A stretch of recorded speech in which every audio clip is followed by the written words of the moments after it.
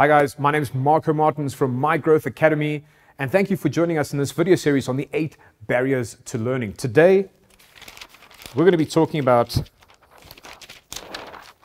the 5th barrier to learning, which falls into the category of application, of applying something.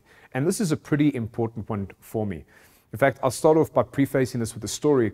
Years ago, when I was a teenager, I used to play a game called StarCraft. Does anyone remember that game?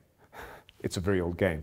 But in this game, you had to create your own army and basically fight other forces.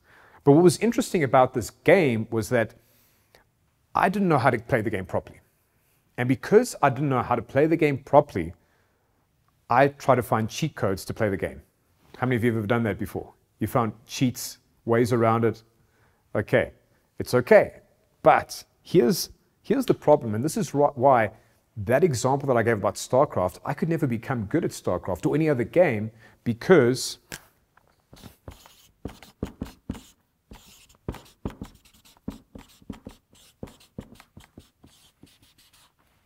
something I call bad gamification. Gamification is the process of turning something into a game. Now, this is not to say that the game itself was bad. My approach to the game was bad.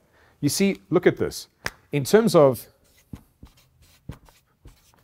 your games, you have level 1, then you have level 2, then you have level 3, etc. And it can go indefinitely.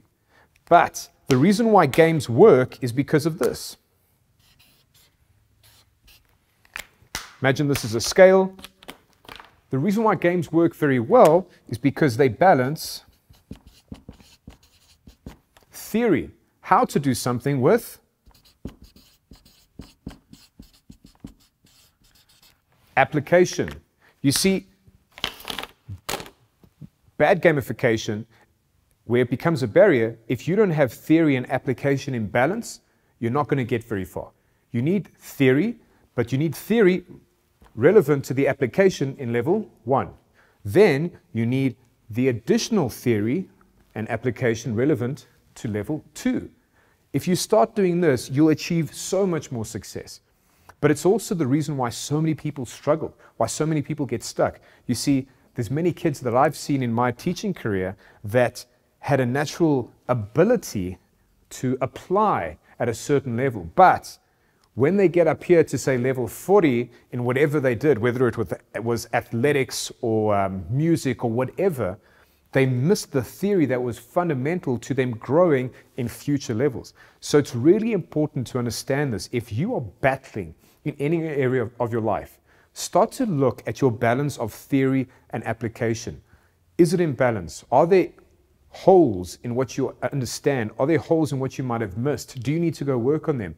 One of my best friends, Daniel DeVet, he's an incredible musician, but he is someone who goes back to the fundamentals of music every day of his life. He goes back to the minutiae of hitting a note, and he goes, what don't I understand about this? How can I understand hitting this note so that when I hit this note, every piece of me is poured into it and I can share that with other people? When you start to see the balance of theory and application at that level, man, you will be on your way to becoming a virtuoso in anything that you do. So, start the journey today. Look at those balances. I hope you guys have gotten value from this video. Thank you for joining us.